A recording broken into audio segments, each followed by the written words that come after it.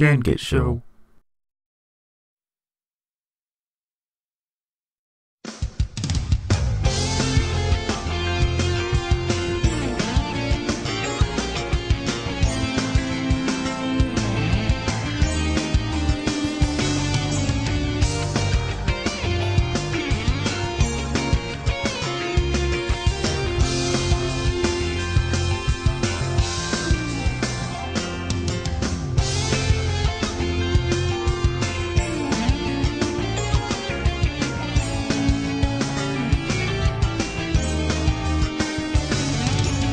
You know, judging from all the Sonic games I have, and just the Sonic things I have in general, I begin to notice that there is a very small possibility that I could have something for the Sonic the Hedgehog franchise.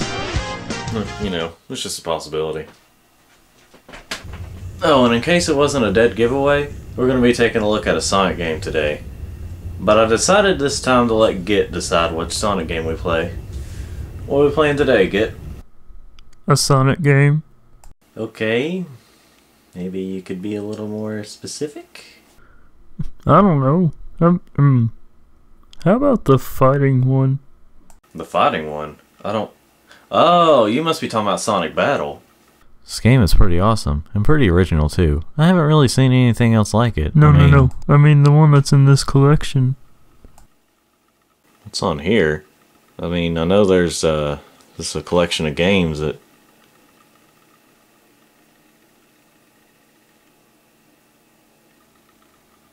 I hate you so much right now, Git. Now let's sit back and watch this opening cutscene that'll explain everything.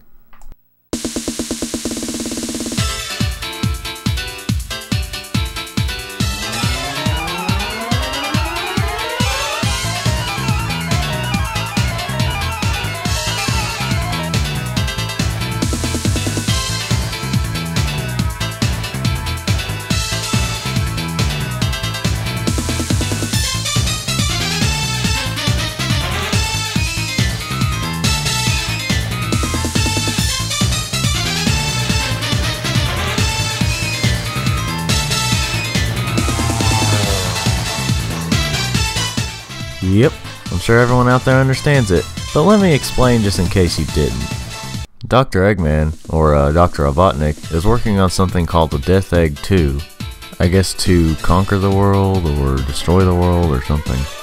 Sonic and Tails aren't too happy about this, and Tails is just like, I guess we have to stop him, Sonic. Sonic then looks up at Tails' rocket ship and realizes that only a single person can go up there.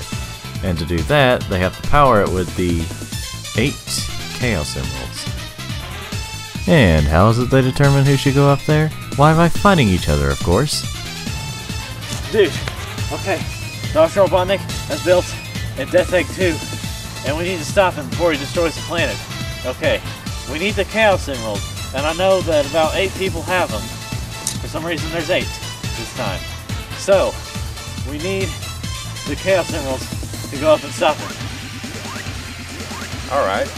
Aside that there was only 7 in existence, and you're pretty much the head of this whole series, so yes. What do you suggest we do? Let's fight for it. You're kidding me.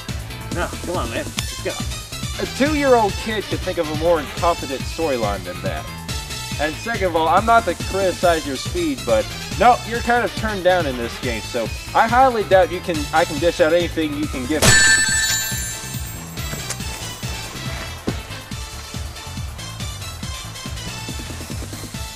I'm not exactly sure what prevented Tails from building other seats or some more rockets to let everyone go up there.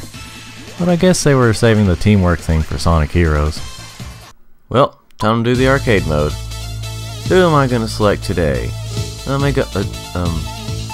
Just letting you all know, my controller wasn't exactly in the best condition whenever I was recording this, so if you see me mess up, that's part of the reason most of the time.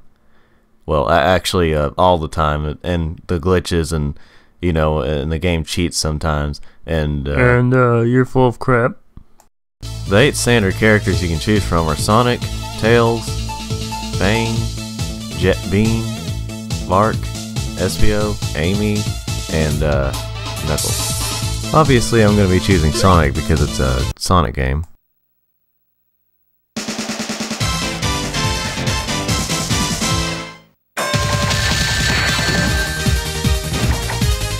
Knuckles' pride was almost completely destroyed that day, as he just stood there and let Sonic beat the living hell out of him. Whoa, I think I see why Knuckles is a bit dumber now. Okay, enough of that. Even though I can't really say the same about the graphics, the controls are actually pretty smooth. I mean, most of the time I was just pressing one button to win, but there's also other movesets that are actually pretty easy to learn. After defeating a character, you're rewarded with a Chaos Emerald. One of 8. Oh, and don't expect there to be a random order of characters, it's always in the same order.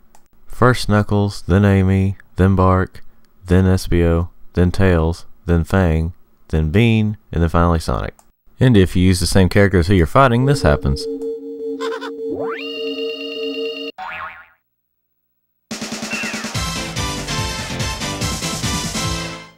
Which is pretty cool if you're using someone like Sonic because you're near the final fight.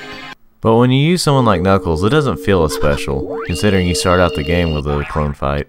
Before I fight the others, I must fight myself. When you fight a certain character, they're in a certain stage.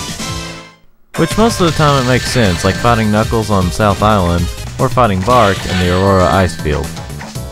But then there's some that just don't make that much sense, like Tails being on a cruise ship, and Amy being on a flying carpet. Wait, what? Spoilers! Oh, and Dan's about to get really pissed, you can't miss that. After defeating Sonic, you get the last Chaos Emerald.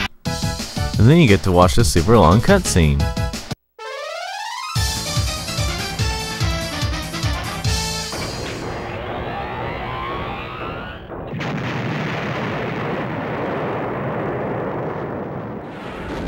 Okay, maybe it wasn't as long as I thought it was.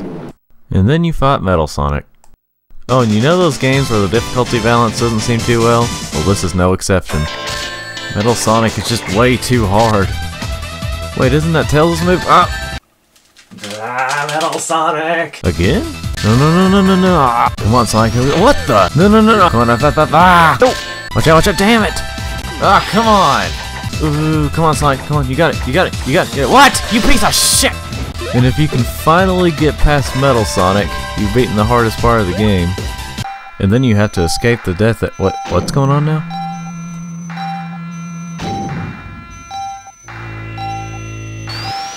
Here we go, Super Sonic's about to happen.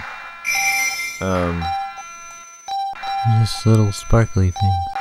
There is a way to go supersonic in this game, but I forgot how to do it when I was recording this, so I didn't use them.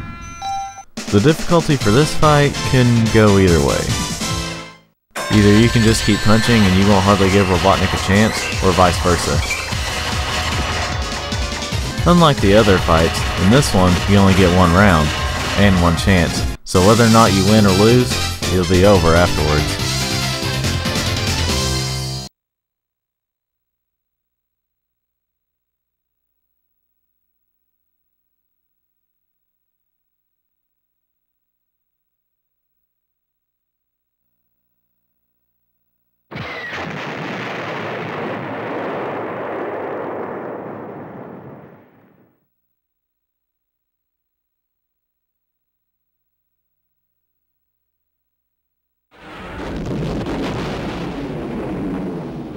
And just like that, it's over.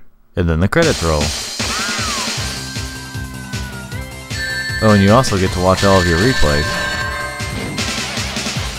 You know, honestly, this game isn't as bad as I remembered it. I mean, there's definitely better options, but, you know, it's still worth checking out. If you want my suggestion, unless you really want to get the collection, I would suggest downloading this game on the PlayStation or Xbox. For one thing, they made the graphics slightly better and easier on the eyes. There's more customizable options. You get to use both Metal Sonic and Eggman in the multiplayer. Finding them is kinda weird. And Honey the Cat, which you get a trophy or achievement for if you use her. And online and offline multiplayer. None of that online only bullcrap. And you get all this for only $5 on either system. That's basically like paying $5 to download the classic arcade game with unlimited continues. Oh yeah, and that's how Sonic was able to appear in Wreck-It Ralph's storyline was. In the end though, when it comes to that game, you're better off buying it on the PS3 or the 360. Or still buy the collection for the other games. Yeah, other games. Get? Other games we could have played other than that one. Hey, no, wait a minute now. You told me to pick the game. I mean, I could have chose something worse like Sonic R, but hey, what happened to luck in the game anyway? Yeah, the game that inspired me to do this.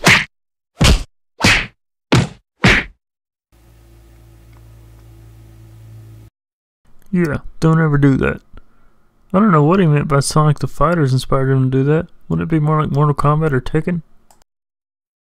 Sonic the Fighters gets 25 out of 50.